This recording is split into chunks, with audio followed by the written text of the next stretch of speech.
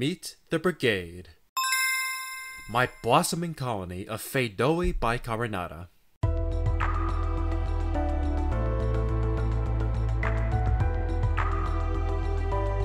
From a starved, neglected founding colony to a bustling urban society, this colony has been a blast to keep. Join me on this journey into the life of this up-and-coming civilization. I'm Rushmore Ants, and welcome to the very first colony update on the Wilderness Anting YouTube channel.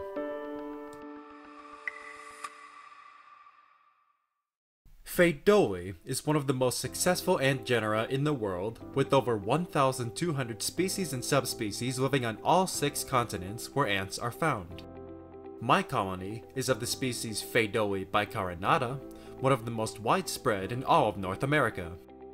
They're a fun-sized Pheidole, with workers being only 2 mm long and majors being 3 mm. However, as I have found out, they are still active, dynamic, and have almost too much personality for their own good. Colonies grow to about 3,000 workers, which for an ant keeper is generally the perfect size, large enough to be exciting, but not too large to be overwhelming. Like all Pheidole species, bicarinata are infamous among ant enthusiasts for their distinct polymorphism, i.e. their different worker castes. Pheidole colonies mostly consist of these small workers, referred to as miners. No, Diddy, not that kind of miner. Miner workers take care of most tasks in the colony, including foraging for food, caring for the young, and nest construction. However, the genus also developed a specialized caste of soldiers referred to as majors. Sergeant Major. Oh yeah. Majors can be several times larger than miners, and have these disproportionately large heads which are packed full of muscle. These bobblehead-looking ants earn them the nickname big-headed ants, and are the reason they are so loved in the ant-keeping community. The major caste role in the colony includes ripping apart food with their large mandibles powered by their even larger heads, colony defense, and lifting heavy objects which would otherwise take several miners to carry. These large majors are also used as food storage tanks. You see, ants have 2 stomachs, a personal stomach and a social stomach, which stores food for later. Since majors are large, their social stomachs are also large, allowing them to store much more food than the small miners. Ants can regurgitate the contents of their social stomach into another ant via trophallaxis, this mouth-to-mouth kissing action. Speaking of food, most Pheidole species are omnivores, enjoying a wide variety of foods from all 3 of the ant food groups: meat, sugar, and seeds. In order to grow, ant larvae need to eat many times their body weight in meat, particularly other insects. Lots and lots of insects. Pheidole aren't picky about which type, and will generally eat anything that moves. In captivity, crickets, mealworms, superworms, fruit flies, and cockroaches are all common choices, as they are readily available in pet stores. Once a foraging miner finds a dead, dying, or injured insect, she rushes back to the colony. Only minutes later, a trail of dozens and dozens of ants follow the pheromone trail she laid down. The majors rip apart the exoskeleton, freeing up the soft, juicy insides for consumption. Still hungry? Okay. The miners then crawl inside the insect, lap up the blood and bodily fluids, and dismantle the food's organs piece by piece. After around 48 hours, the only thing left is a hollow, empty husk. Very cold. Methodical. Next up, we have sugars. Sugar is the powerhouse of the ant. It's pretty much the only thing adult workers need to survive. Fun fact, adult workers can also only consume liquids, so the sugar must be in liquid form. In captivity, this means plain sugar water, honey, and hummingbird nectar are all excellent options. And finally, I am seed. No? Okay. The majority of ant genera require only protein and sugar. A few, including Pheidole as well as others such as Pachynomyrmex, Messer, Veromesser, Novomesser, and Aphenogaster, will readily accept seeds as well. Seeds contain both carbohydrates and proteins, making them an excellent source of food for any ants that can process them. And it just so happens that Pheidole majors are perfect for the task. Their big heads are perfect for cracking them open and slicing through their fleshy interiors. My Pheidole bicarinata colony loves Kentucky bluegrass seeds, as well as peanuts and pistachios. You know what other species loves pistachios? Tetramorium immigrans. Remember this, you will be hearing about it in a future video. Now onto the brigade itself. I received this queen from an unnamed vendor in mid-October of 2024, around 6 months ago. Upon arrival, they were skinny, underfed, and only had a few brood. This unusual lack of brood combined with the fact that they are literally eating that pupa, their own sister, means that they were desperate. These ants also have their mating flights in July, so by October they should have had dozens or hundreds of workers. Mine only came with 12. A healthy colony has more brood than workers. These clearly did not.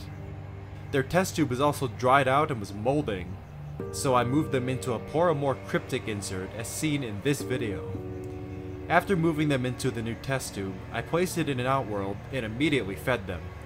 Shortly after, they sent half of their workers to gather the feast I had set before them. Small colonies are typically shy, and usually considered their few workers as too valuable to risk half of them, meaning they were starving. 6 weeks later, in early December, I had successfully nurtured the colony back to health. They produced their first major at this time, and had dozens of other larvae and pupae. This is how a Pheidole colony of 10 to 20 workers should look. You can see the workers' gases are swollen with food, and they certainly aren't eating their own pupae. On New Year's Day 2025, the colony was slowly accepting the fact that food shortages and neglect were a thing of the past. Their worker population trickled up slowly, and their brood pile grew exponentially. Unfortunately, their major died, although that turned out to be a temporary setback. Growth continued slowly until early March, when the colony began gearing up for their population explosion. At this point, they had around 35 workers in 5 majors, as well as over 100 brood. At this point, I was used to their growth being slow and steady over the course of the months. Boy, was I about to be surprised.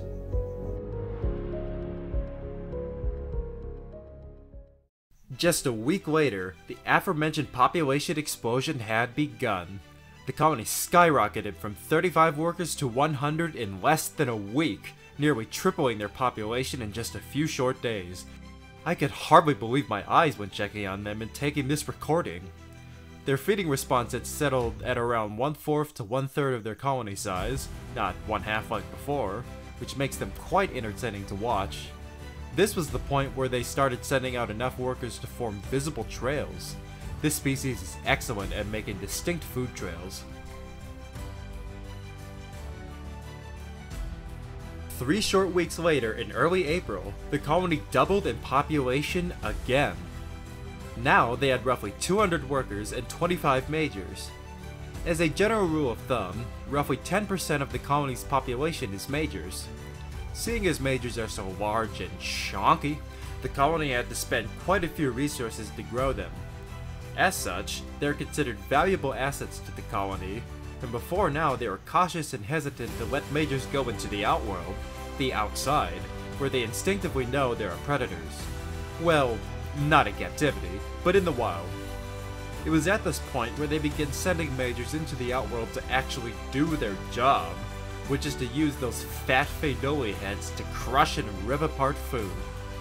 At this time, the colony also produced an late larva. Producing reproductives is a huge milestone in a colony's journey, and I was thrilled to witness one so early.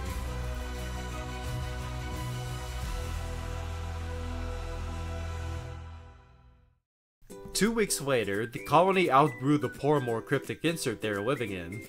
About 100 of their workers were forced to live in the outworld underneath their test tube.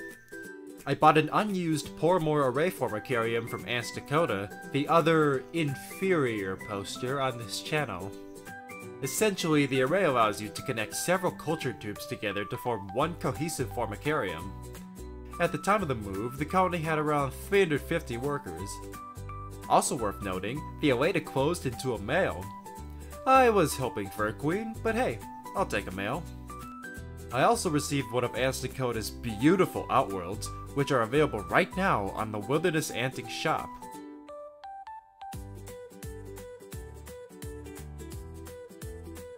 Right now, the colony sits at around 600 workers, with around 200 in the outworld at all times collecting food.